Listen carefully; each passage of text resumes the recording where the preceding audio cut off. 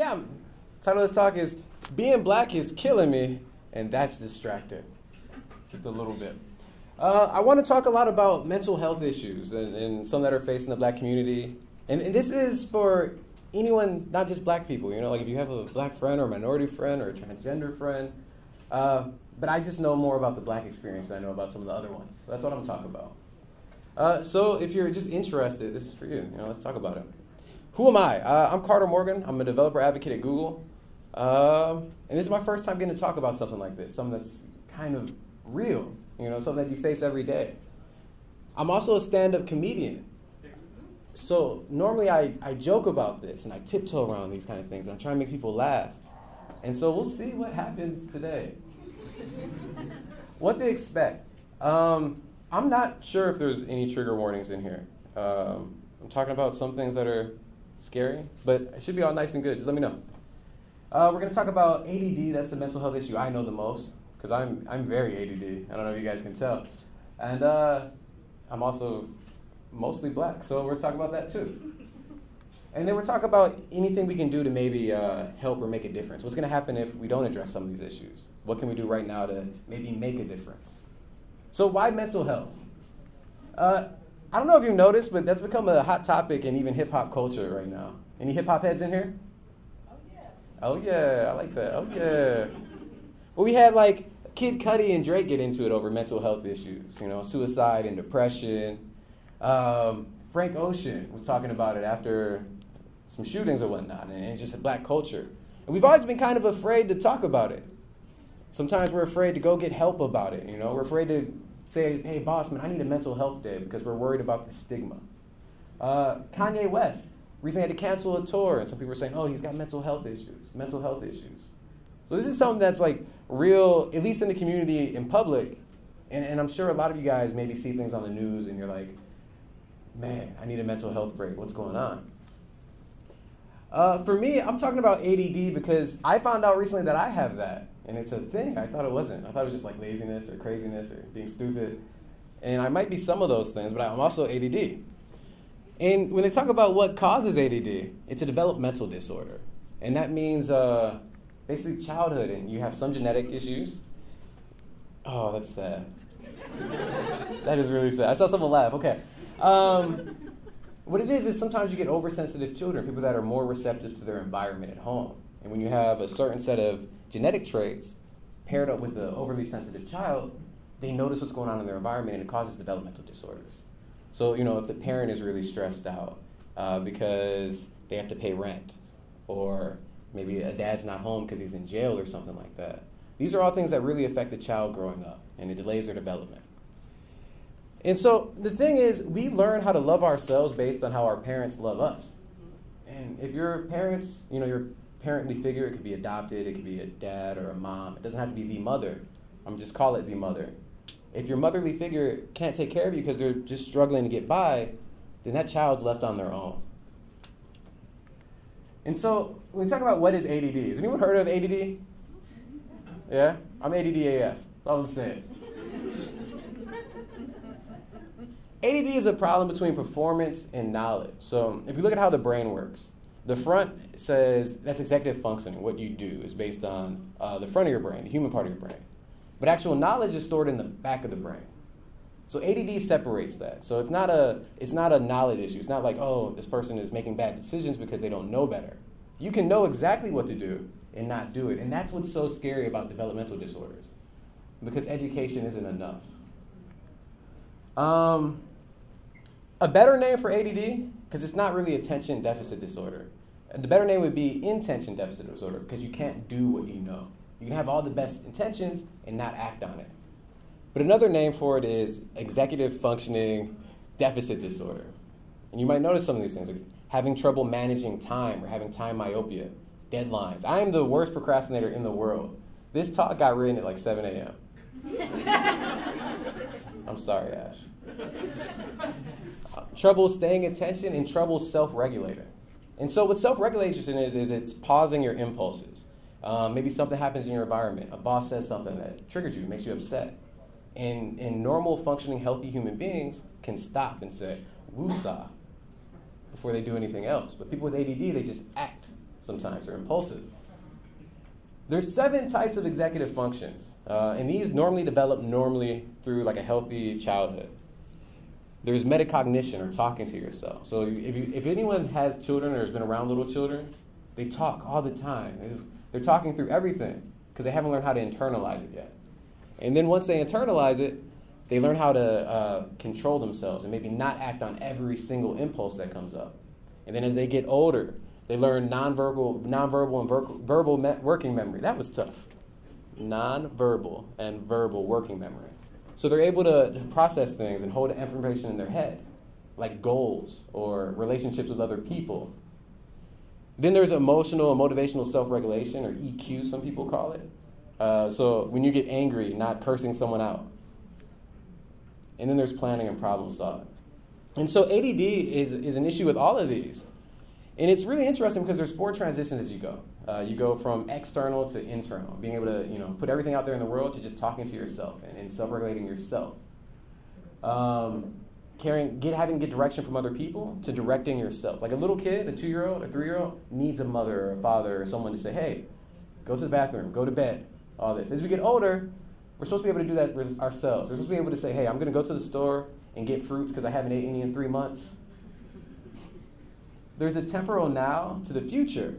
And people with ADD, they're living in the present nonstop. And that's where that time myopia comes from. Because if there's a deadline a week from now, like an AlterConf conference 2 weeks from now, until it's right in front of you on the calendar, you don't see it, you don't notice it.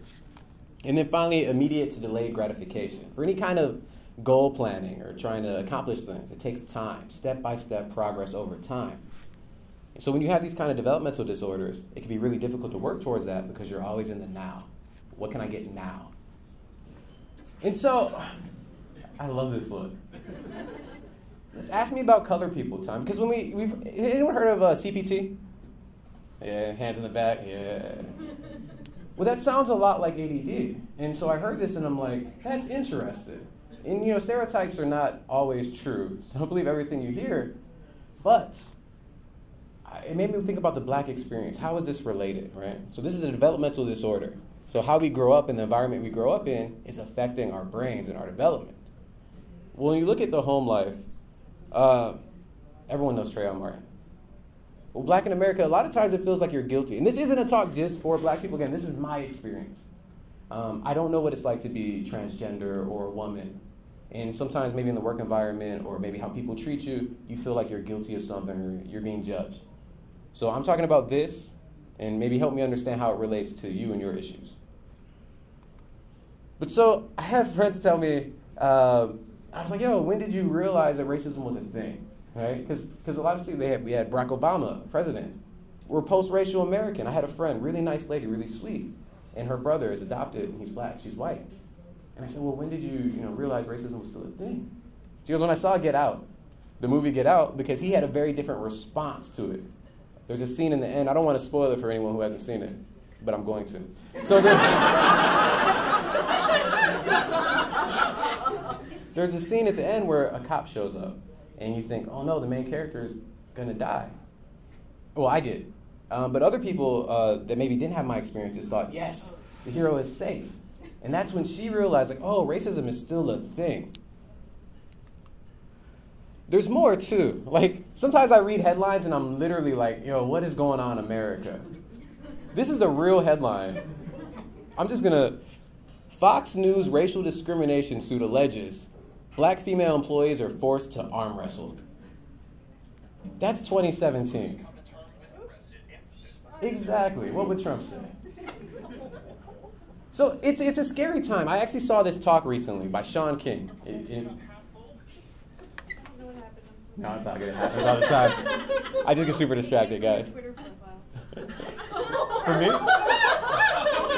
It's my fault. All right.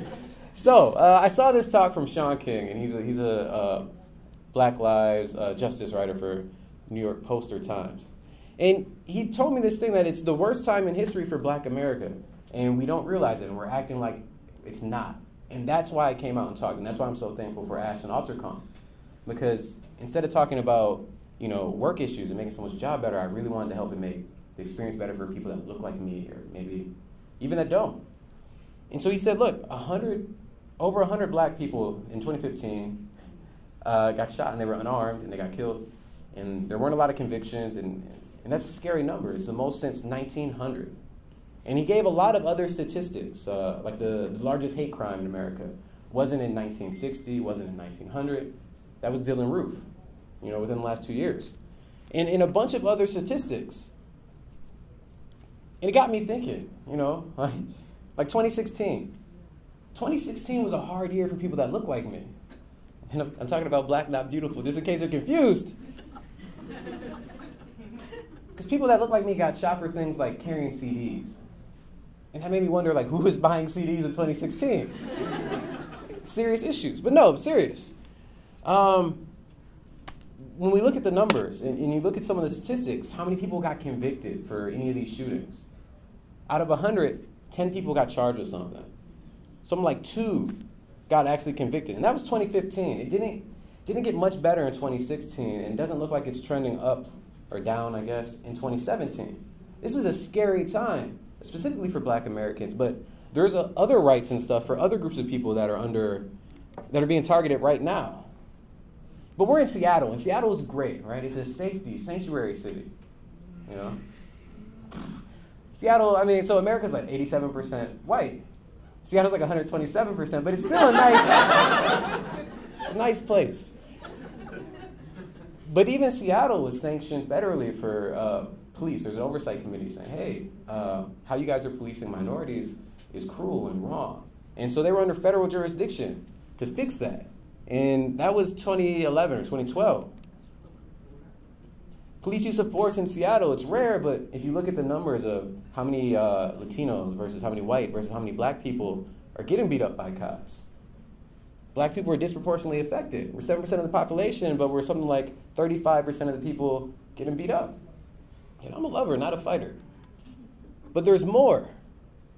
We look at jailing. And so why does this matter? So again, if parents are stressed out, right? If you live your life afraid of a traffic stop, that stress is going to be at home with your kids. And that's going to affect them as they grow and they develop. And then they might end up with regulation problems. And then they might not be able to be as successful because they're stressed out or they can't regulate themselves. We look at things like jail and broken homes. There's a little graph there, but America has the most people in jail out of any civilized nation ever in the history of the world. At 3 million. That's a lot.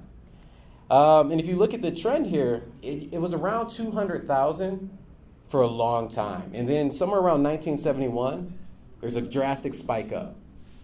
Does anyone know what happened in 71? The drug law. There we go. Yeah. Nixon's war on drugs, which really ended up being a war on black people. And so if you look at the amount of people in jail, something like 8 times the amount of, my math might be wrong there, 6 times the amount of black people than white people in jail. If you look at the numbers for who uses drugs and who's getting arrested for drugs, it's really disproportionately affecting the black community.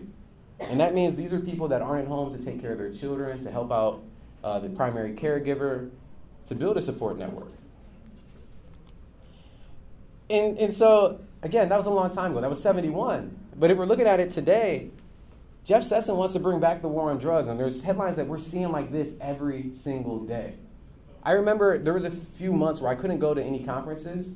This was 2016. Because of everything I was seeing on the news, I couldn't talk about tech when this was going on. And that kind of stress, and I'm sure some of you have felt it. But there's more, right? If you look at income and inequality, poor people have it rough. People that, like I'm privileged. I work at Google. I get paid well for what I do. But I know a lot of people that don't, and they're struggling, and they can't take days off of work. And if you look at just income inequality among races, black people, Hispanic people, women, we're all underpaid compared to white men, especially in tech. Owning homes, medium household wealth, we have like 10%. And there's more. Anyone see the news recently? The healthcare laws?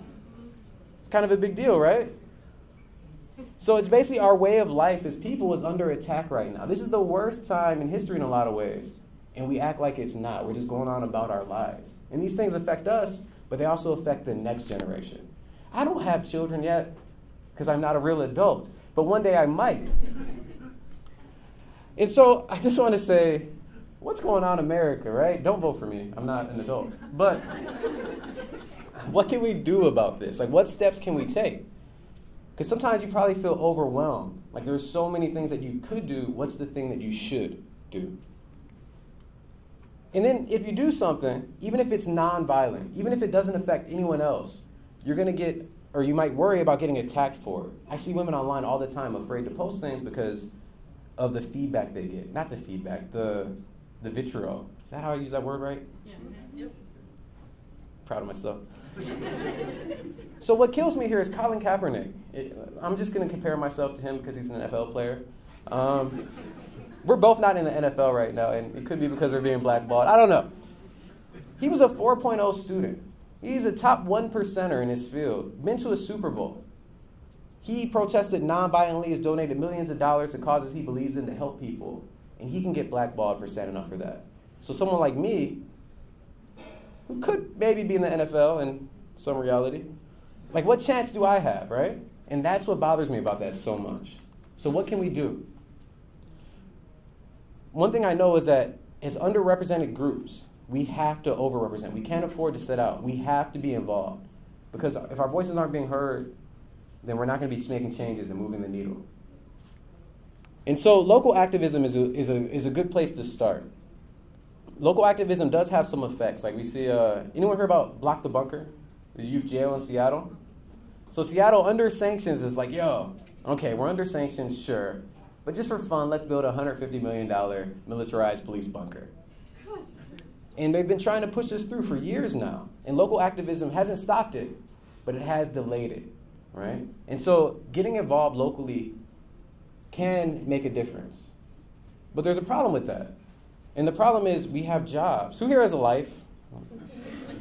Not all you raised hands. If you need to talk after, let me know.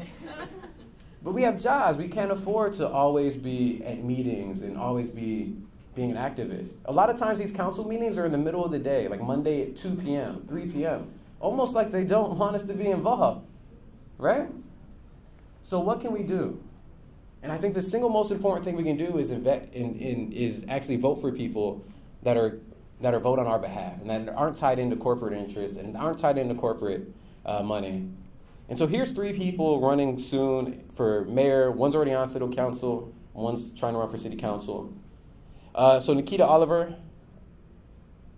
Keshama Sawan, and John Grant, they all care very much about affordable housing so that Seattle can be a place that you can afford to live without having to live so far away and travel so far into work, without having to be stressed all the time, like, can I make rent? Can I make rent? John Grant specifically, Nikita Oliver specifically have talked about police oversight, and that's a big part of their campaign and what they're pushing for. And there's a lot more. So the number one most important thing we can be doing right now is getting people like this who are going to vote on our behalf and act on our behalf while we're still working and living our lives and hopefully eating fruits every 3 months into office. So if there's one takeaway from this, it's that everyday stress affects us. You know, if you're scared to go outside, if you're scared to get in the car because you're afraid of getting pulled over, that everything that you've worked for could be gone that quick, that you're taking that stress home. And that means the next generation, they're living with that stress and they're growing up with it. So what we need to be doing, however we can, is electing people to fight on our behalf. And it doesn't seem like that's going to happen at the federal level right now. So start close to home. Thanks.